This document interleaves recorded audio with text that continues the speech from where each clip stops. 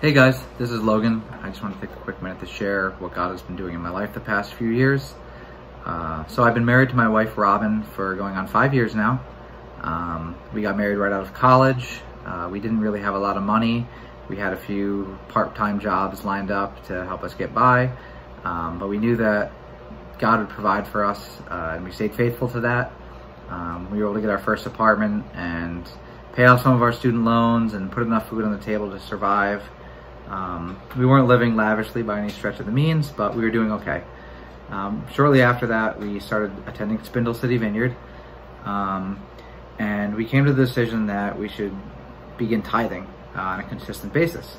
And neither of us had ever really done that before. And it was a really difficult decision at first because we didn't have a lot of money.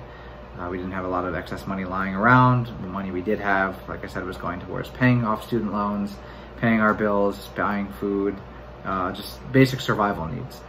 But we prayed about it, and we knew that God would be faithful to us, and that God would provide if there were any needs.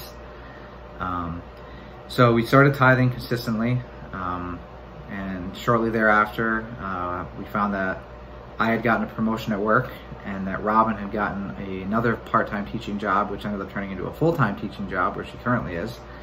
And God was just doing a lot of wonderful things in our lives. He was just putting a lot of great people in our paths. He was putting great opportunities in front of us to progress ourselves. I was getting more opportunities at work. Robin was just finding out that she was flourishing in her job. And just all of this, none of it seemed possible just a few years before that. And just through staying faithful to God, He has put us in a position where we're both in jobs that we love what we're doing. We had a daughter a year ago, and now we're just in a position to buy our first home, which, like I said, 5 years ago, if you had asked me where we could be in 5 years, I probably wouldn't have told you where we are now.